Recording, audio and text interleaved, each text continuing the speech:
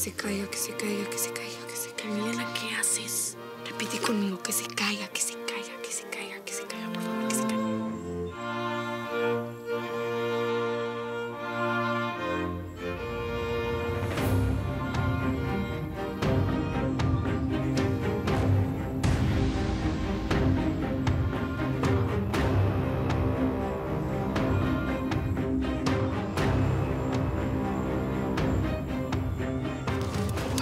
Mónica se ve espectacular. Mi deseo se cumplió, Camila.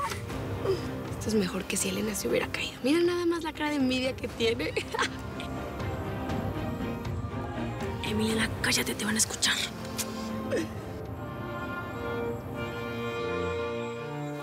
Se ve guapísima. Parece artista de cine. A la señorita Elena no le va a gustar, pero para nada que ella esté aquí, ¿eh?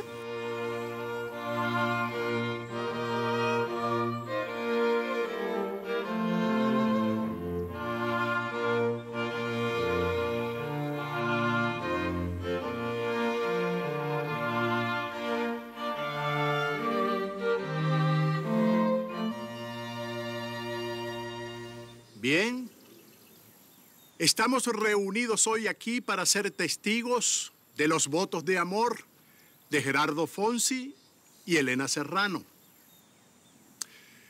Ustedes han venido a unirse en santísimo matrimonio por voluntad propia, sin que nada ni nadie los obligue.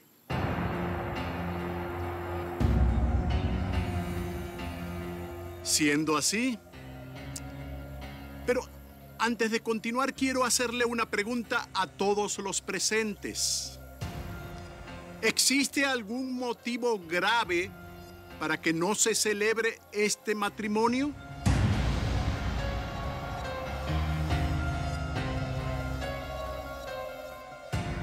Bueno, ya que nada impide esta unión, comencemos. Con permiso.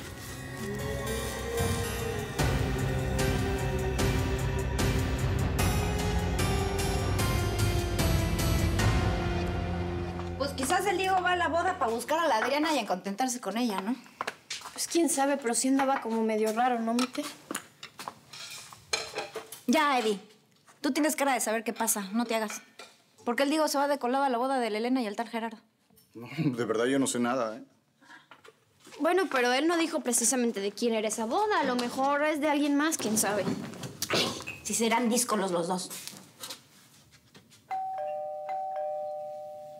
Oye, mana, pon tu mejor cara, ¿no? Quizás es un inquilino nuevo. O, ¿saben qué? Mejor voy yo. Porque no me gusta andar haciendo mal tercio. Ahí se ve. Y tú ya te tienes que ir a trabajar, ¿no? No. Todavía tengo un rato más.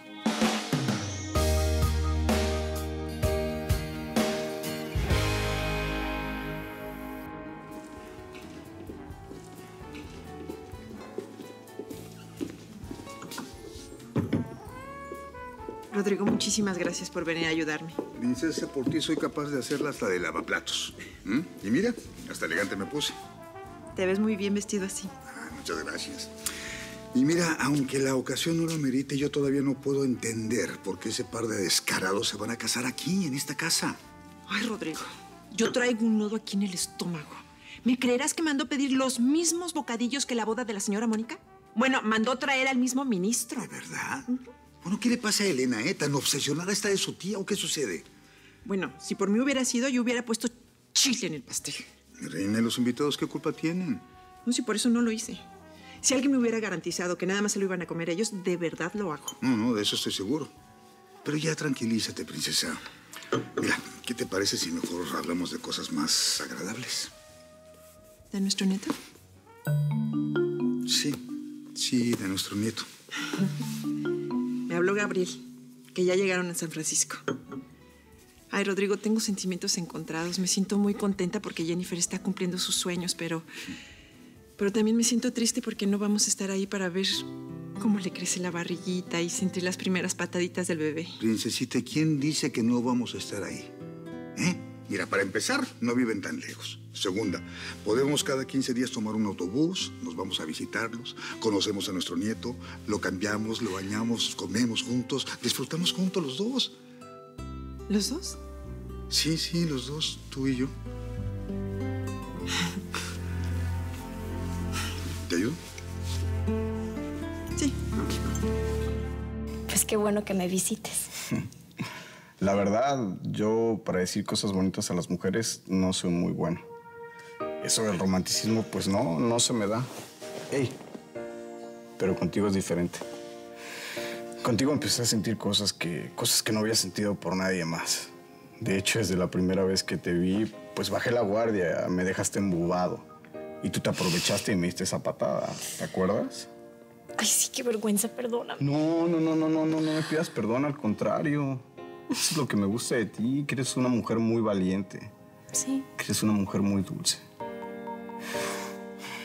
Vale, desde que estoy contigo yo me siento muy cómodo, me siento como con ninguna otra persona. ¿Y sabes por qué? Porque soy yo. No tengo que estar aparentando que soy alguien más. Me gusta estar contigo porque, pues cada día que pasa estoy pensando en ti. Tranquilo, todo esto que me estás diciendo yo lo sé. ¿De verdad? Sí. No, pues qué bueno, porque yo me estaba poniendo muy nervioso. No, ¿eh? pues ya veo.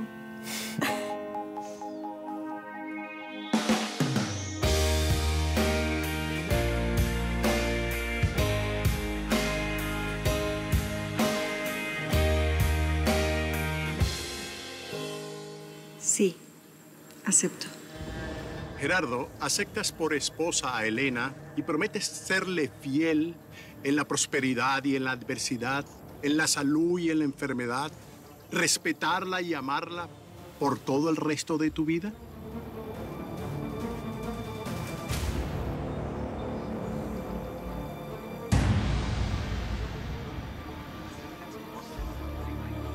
Señor Fonsi, ¿se encuentra usted bien?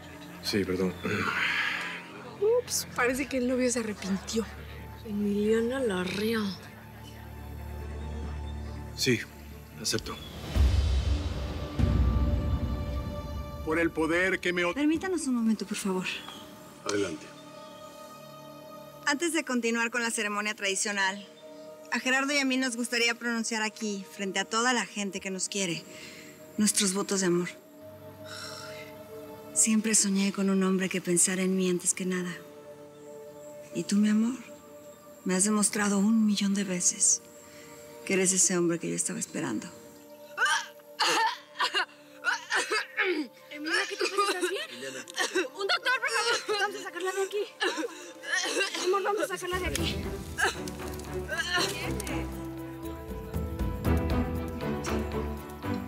¿No vas a ir? Ella está bien. No tiene nada. Vamos a dejar que la novia termine de decir sus votos. Sí, ya casi termino.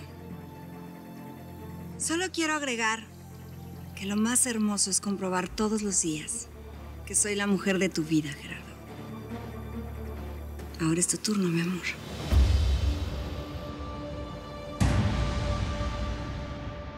Ay, Eddie, la verdad, después de la terrible experiencia que viví, nunca pensé que iba a sentir nada por un hombre, que pues nunca iba a sentir lo que sentí contigo cuando te conocí. ¿Y qué sentiste?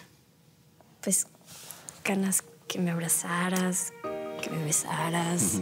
Pues, ay, ya, no me hagas decirte nada más que ya me da mucha pena. No, ¿por qué te va a dar pena? Que no te dé pena decir que desde que me conociste te dieron ganas de estar conmigo. Ay, no, a ver, no fue desde que te conocí ahí justo, porque cuando te conocí solamente me pareciste, pues, guapo. Pero ya cuando te conocí, lo que llevabas dentro y cómo eras, pues, ahí ya me sentía bien contigo, protegida, segura. Y muy a gusto. Como si me conocieras de toda la vida. Exacto. ¿Y ahora qué sigue? Pues, no sé. No, pues tú dime, ¿qué quieres? ¿Quieres que sigamos así? ¿Te vas a vivir a mi casa? ¿Quieres que vaya por un cura? Dime qué quieres. Y vas muy rápido. Ay, vale. Yo voy a la velocidad que tú quieras. ¿Mm? Despacio. Rápido. Como tú me digas.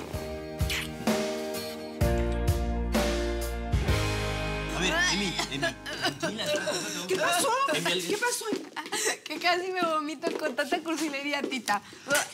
¿Qué? ¿Fue puro cuento, Emiliana? Debimos de habernos lo imaginado. Y que no la conociéramos. Bueno, ¿a poco ustedes sí querían estar ahí? Pues no, enana, pero se lo prometimos a Elena. Bueno, pero se me ocurrió la excusa perfecta para no cumplir esa promesa. Qué bárbara eres, Elena. Ay, tita, es que lo hubieras visto, te lo juro. En el papel de la cursi más cursi de todas las cursis en el mundo. Oigan, se me ocurrió una idea. ¿Qué tal si traemos una manguera y le echamos agua? ¿Se le imaginan con todo el pelo escurrido y el maquillaje hecho pedazos? Como una momia derretida. En eso yo sí me apunto. Rodrigo. No le des cuerda, tampoco se trata de ser groseros. Mira, nana, ok, sí. La tos fue un pretexto genial. Pero vamos a dejar que Elena siga creyendo que nos salimos porque te dio un ataque de tos y no porque queríamos interrumpir. Está bien. Diles, mi amor. Cuéntales a todos cuánto me amas. No seas tímido.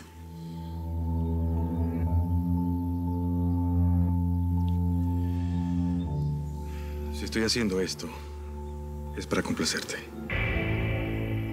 Solo quiero formar un hogar contigo y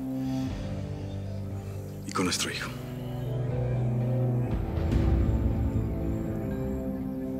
Yo te amo.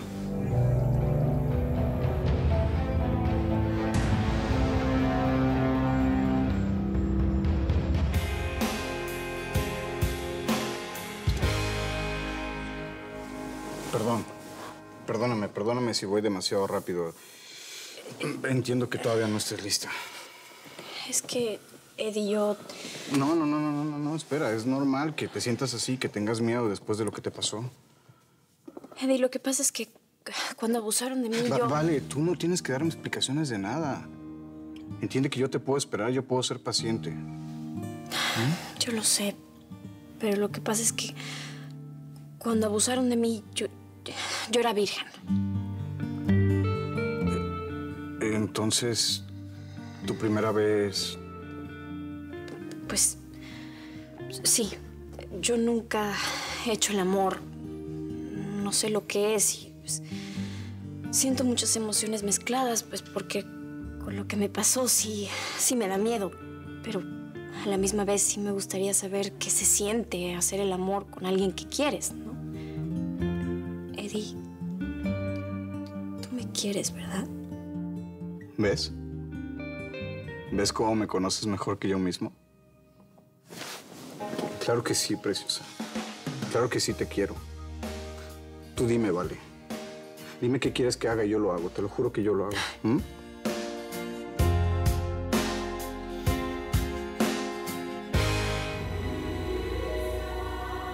Por el poder que me otorga el Estado de California, los declaro marido y mujer. Puede besar a la novia.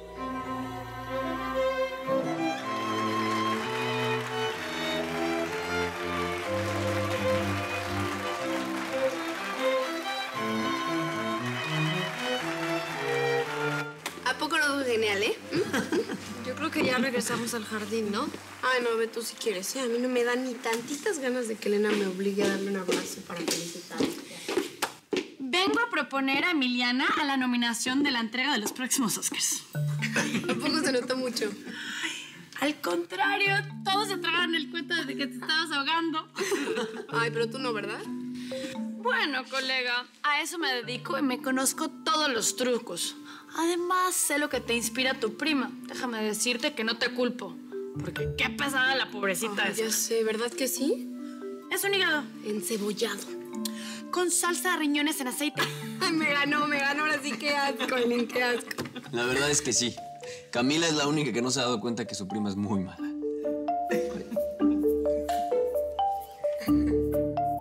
Pensé que se iban a arrepentir de venir a último momento. Ay, por supuesto que no, Selma. Yo tenía que hacer mi entrada triunfal en el momento perfecto. Así es que eso de que hayas entrado cuando soltaron la marcha nupcial no fue pura coincidencia, ¿verdad? ¿A poco la cara de nena no fue de antología? Bueno, sí. Y el Gerardo, míralo, hasta que se le caen los pantalones de la impresión de verte. Qué bueno que se alegren con la felicidad de mi hija.